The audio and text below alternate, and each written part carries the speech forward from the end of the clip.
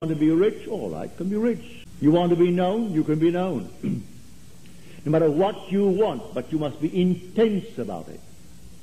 And then commune with your own heart upon your bed, and then let it drop. You'll read that in the 4th Psalm, the Psalm of David. So I say to everyone here, believe me, your own wonderful I amness, your consciousness, your wonderful human imagination, that is God. And all that you behold, though it appears without, it is within, in your imagination, of which this world of mortality is but a shadow. So you can change the shadow if you change the object, for you are the light. He said, I am the light of the world. Change the object that you're holding within yourself and identifying yourself with it. Change that object, you're lighting up, and you'll cast a new shadow upon the world. So you say, I am, and you name it, I am gainfully employed, making more than I've ever made before. Don't ask yourself how and why and through whom. That is not your conscious reasoning mind's concern. If you take the intellectual background, the educational background of those who are making top money in the theatrical world, I doubt that they could pass any college examination. I don't think they could pass any entrance examination to college. Yet they're making $1 million, $2 million a year. Do you think Bob Hope could pass today's examination for entrance into college?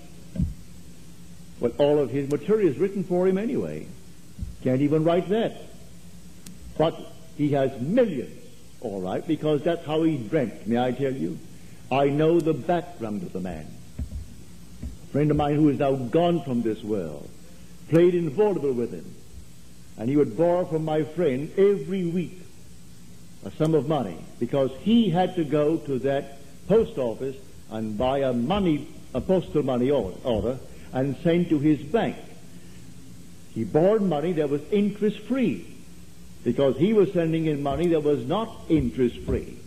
He had to send a certain sum of money every week, and he would send it into his account. And borrowed from my friend Harry Webb, who had a band, and they played together. Not in the same act. Harry had his own act.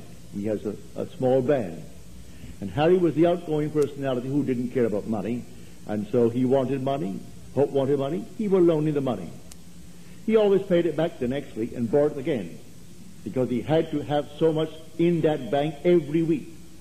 And when they would go into a restaurant and food was left over, like bread and butter, who took it all home? Bob Hope. Bob took all the buns, all the rolls, everything that was there uneaten. He paid for it, and you paid for it. You don't want it, Harry, do you? No. All right, so he took it home. So he has 400 million, so they claim. That was his goal in life. If that's your goal, have it. I speak of another goal. The goal of awakening to who we are. When man awakens from this dream, the whole vast world and all that it contains is as nothing to the being that you are. You came down from heaven, where the whole is yours. As you're told in the 50th Psalm, if I were hungry, I wouldn't tell you, for the world is mine, and all within it. The cattle on 1,000 hills are mine. So why should I tell anyone of my need when it's all mine anyway? I would slay and eat.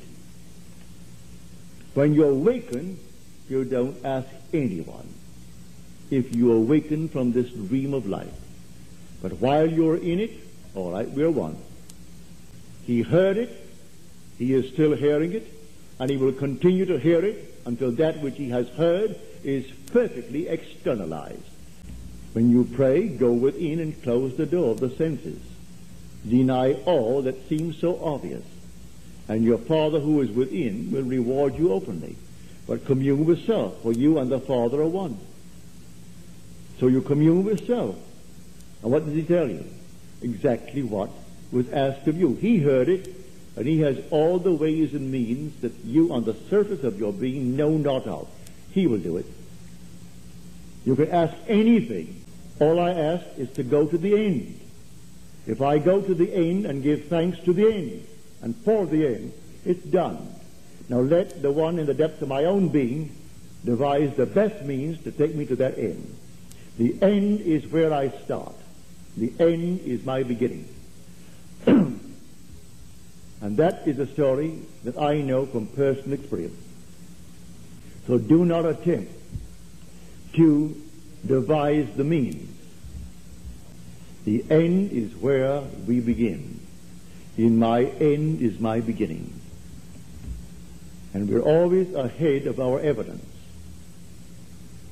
So I go to the end. I see the whole thing done. And let it happen in my world.